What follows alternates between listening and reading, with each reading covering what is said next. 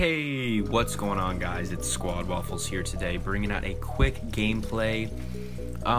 First time getting out some zombies, I think. I love zombies. I've talked about it in some previous videos. We're looking for Easter egg hunting teams, but this is just like a quick way to burn through rounds, this strategy that I use in this gameplay. So this is a giant gameplay. This is a way you can max guns super easily, mostly submachine guns. I don't know if you can do this with any other guns, but in this gameplay I specially use the Kuda, and I have the Wunderwaffe as a backup. I practically didn't even need it, as you'll see throughout the video. If I do pull it out, I'm not sure if I do. If I do, then that actually would shock me, because I think I used it maybe a total of, I don't know, 6 times tops probably. So in the strategy, I start you at round 20, and what it is you need a specific perk loadout. Obviously you need Jug. Speed Cola isn't necessarily required, and Double Tap isn't necessarily required, but you do need Jug and Stamina Up. Both are crucial. You could attempt this without Stamina Up. You have to get a little lucky. Stamina Up is super helpful because of the way that you train in this back room near Teleporter 3. Now the reason I choose to The reason I choose to train in Teleporter 3 is because the zombies spawn super fast. And when I was going back through this gameplay, watching myself play, I realized that I was getting through round 40 in generally 5 to 10 minutes, depending on how many zombies I would catch when I used Blast Furnace.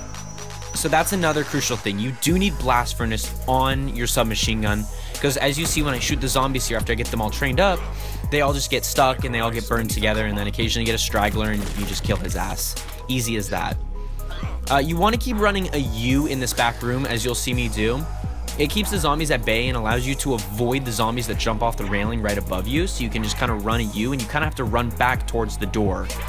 The strategy is a little difficult and it is a little riskier than some of the other high round strategies for this map, but personally I really do prefer the strategy because I feel like I get through the rounds a lot faster. It also helps you level up, and you get a feel for really successful training. So it's definitely one of my favorite places to train in the map for sure. Now, for zombies itself, I'm still working on Easter eggs. I got near completed to finishing the Dreisendrach Easter egg, which was super awesome. I just met up with a couple of guys, Low Gray, who has a YouTube channel, and another guy, I can't remember what his name is right now. He's one of Low Gray's buddies.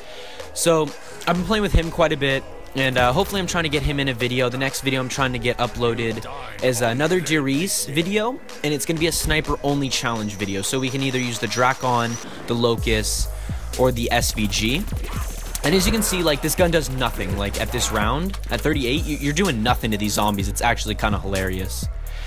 So guys, that was pretty much the premise of the video. It's just a super easy strategy of how to get to round 40 super easily. If you follow the route that I show you, it's really not too bad, especially once you get used to it. Stamina Up is required though, for the most part. You're gonna need it.